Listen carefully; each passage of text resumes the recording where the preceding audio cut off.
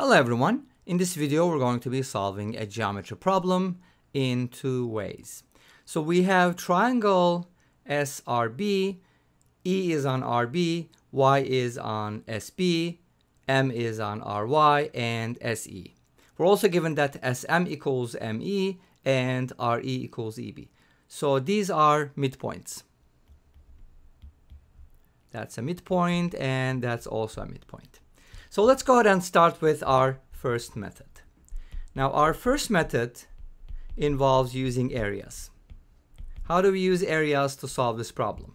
So here's what I'd like to do. I'm going to divide this triangle up into pieces. So I'm going to go ahead and draw this segment here so that I can talk about the comparison of areas. So how do I compare areas here? Well, notice that M is in the middle, so it splits up the triangles, both the RSE and the SYE, into two equal pieces, area-wise. So let's go ahead and call these areas A, and B. Okay, that's the first thing I'd like to do. And then, of course, I want to be able to write everything in terms of A and B using the other relationships. Notice that RE equals EB. That means that the area of REY and YEB are equal. So this is also A plus B. So I'm adding A plus B, and that gives me A plus B because E is a midpoint. Hopefully that makes sense. Great. So this area method is actually very helpful with these kinds of problems where ratios of, segments are asked, especially this type of problem. So let's go ahead and see how we can use this. Now I want to focus on triangle SRB. And in triangle SRB, I want to focus basically at this point because that's where my 3 and X are separated. So here's what I'd like to do. I want to focus on two triangles here actually. RSY and RYB. So what is that supposed to mean? Well, they don't have the same area, but if you look at their bases, the bases are 3 and X. So what is that supposed to mean? You have two triangles and you know that their bases is like, let's say something like A and B. And let's call this area is S1 and this area is S2. These two triangles have the same area. Not the same area, the same height. Therefore, the ratio of their areas is the ratio of their bases. In other words, S1 over S2 is the same as A over B. That's what we use to find AA and BB here. Same idea, but the areas were equal in that case. So now, looking at the big picture, I noticed that the area of SRY is A plus B. So I'm going to compare that to the area of RYB, and that is going to be 2A plus 2B. All right, yay, I can finally say 2B or not 2B. Okay, and that ratio is equal to 3 over X. But notice that we can take out a 2 here and simplify this. And this gives me 1/2. So from here, I get X equals 6, and X is what I was looking for. X is the unknown, right? Great. So this concludes the first method. Let's go ahead and talk about the second method. Now, what is my second method involve? Let's do this here because I have another picture. So the second method involves what's called mass points. I hope you are familiar with that. If not, please Google it and take a look because it's a really cool topic in geometry. So mass points basically tells us that, okay, we can just assign weights to the vertices. And here's the rule that we need to follow when we're assigning weights. Okay, we always have to make sure that weight 1 times distance equals weight 2 times distance. So weight times distance is going to be fixed on a line segment. We're going to start by assigning weights to each vertex. We're going to start at the outer vertices. And then here's another rule. When you have a segment like RB, and we know that E is on RB, E is in the middle basically, not necessarily right in the middle. It is, but it doesn't always have to be that way. That means that the weight at R and B will be added, and you're just going to assume that all the weight is accumulated at E.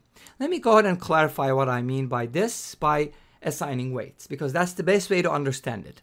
So let's go ahead and start by assigning a weight of 1. And by the way, for assigning weights, you don't have to use any specific number because what matters is the ratios. So the only thing that matters here is the ratios. As long as you keep that constant, that's good.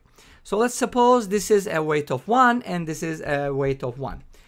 Now, how could I assign the same weights? I can, because E is a midpoint. So the weight times the distance here is going to be the weight times the distance. Since the distances are equal, the weights are equal. Does that make sense? I hope that makes sense. The formula says weight times distance always have to be fixed on that same line segment. Great. So that means that the weights are equal at these two vertices. Great. And what is our next rule? The next rule is you're supposed to add the weights to get the cumulative weight, or whatever accumulated weight. So in this case, that will be a 2. Okay, so at E, I have a weight of 2. Great, awesome. Now here's the thing. From this point, I can go to S. Notice that SM equals SME, therefore M is a midpoint, which means that if I assign a weight of 2 for E, then I also have the same type of weight for S. So that means I have a weight of 2 here as well. Awesome. And that tells you what? 2 plus 2 equals 4. So the weight at M is supposed to be 4.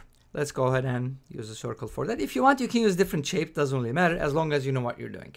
Now, this tells me something else. Notice that how I can transition from one segment to the other by using the weight relationships. Notice that here I have a weight of 1 and here I have a weight of 4. So what does that tell you about the weight at Y? Because the sum at weights R and Y needs to equal 4. 4 minus 1 equals 3. In other words, this is supposed to be a weight of 3. And this is the most critical part, because that tells you what? Well, here's the thing. I considered different segments and I was looking at RY, and on RY I noticed that the weight at Y has to be 3, because 3 plus 1 equals 4. Makes sense, right? It's basic arithmetic. You're basically adding, subtracting numbers. But that tells you more than this, because if you look at this carefully, here we have another relationship, right? On SB, I have point Y, since point Y is shared, and I have all the weights. Wait, what is that supposed to mean? Well, it just means that you can find the ratio of the side lengths, because what's our rule? Weight times distance is fixed. So let's go ahead and write down that relationship for our segment SB using Y as our reference point, and let's see what happens, right? Well, weight at S is 2, so weight times the distance. Of course, when I say the distance, I'm talking about the distance from the point in the middle. Not necessarily right in the middle, but I'm talking about the point in between, I should say. So the point in between, the distance between S and Y is 3. So I'm going to multiply the weight at 2 by 3. Okay? So it's kind of like, is that called momentum in physics? There's a term for it. But anyway, if you think about a fulcrum, you'll understand what I'm talking about. Like when you have a fulcrum, it's kind of balanced, right? You have a weight here and you have a weight here. And what do we know? If this is balanced, then you have weight times the distance equals weight times the distance. This is what I'm talking about when I say mass points. Great. So 2 times 3 is supposed to equal, what's the weight at B? 1. What's the distance? X. Awesome. This tells you what? X equals 6. And this brings us to the end of this video. Well, thank you for watching. Don't forget to comment, like, and subscribe. I'll see you tomorrow with another video. Until then, be safe, take care, and bye-bye.